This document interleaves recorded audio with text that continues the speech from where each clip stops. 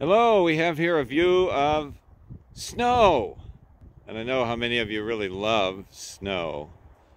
But as I look at the snow, I'm reminded of Psalm 51 as David confesses his sin. And as he does that, he reminds us that God made him whiter than snow. And we're continuing our series in 1 Peter chapter 2, Forever Foundation. So we think about suffering. Why? And why Jesus? In verses 21 through 25 of 1 Peter chapter 2, we want to look at this idea that Jesus is the perfect Savior. He's the perfect substitute, and He's the perfect shepherd.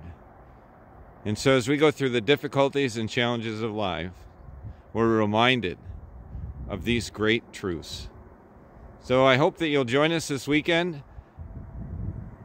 On Sunday, worship at 8 o'clock and 10:30 in person, or you can listen online or WPGM radio as we look at the great Savior.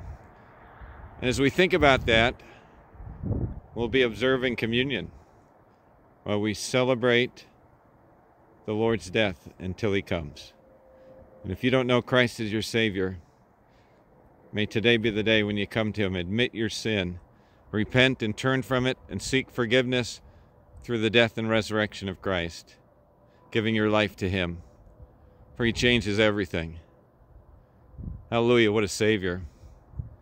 Have a blessed day as we think together about our perfect Savior, our perfect substitute, and our perfect shepherd.